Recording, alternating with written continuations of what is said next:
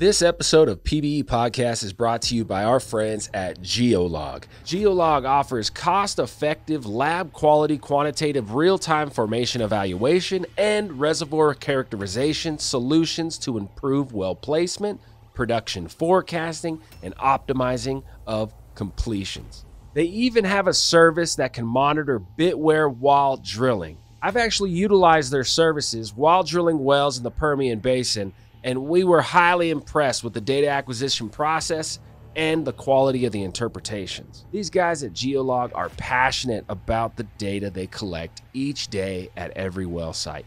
They've been doing it for 40 years.